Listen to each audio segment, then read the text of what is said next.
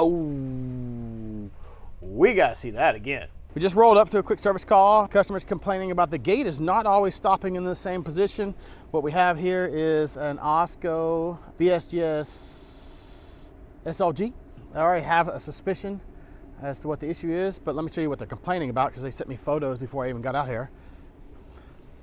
They told me that the gate right here sometimes closes with a 2-foot gap, 3-foot gap. Sometimes it slams against the catch there. It slams against it and backs up. It's just not stopping always in the same position for the close. Look inside one of these things, and I suspect it's going to be the limit assembly. It's something that I've run into before. OSCO has always made some really good industrial machines.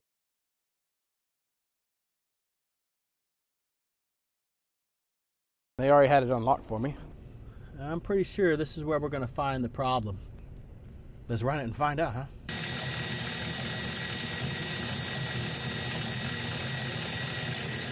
Oh, we got to see that again.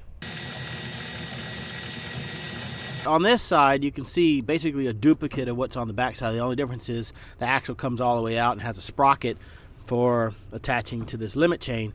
Well, what happens is this little brass bushing, it'll start slipping and it'll ride up on this notch, and then it just basically pulls the axle in and out and in and out and in and out. And so what happens is you never know where the gate's going to stop in the open or closed position. So that's a part that you need to get replaced ASAP. We need to shut this thing down. It's one thing when it stops and leaves a gap, it's another when it overloads and then traps your customers inside the property. So we need to get this entire limit assembly replaced as soon as possible.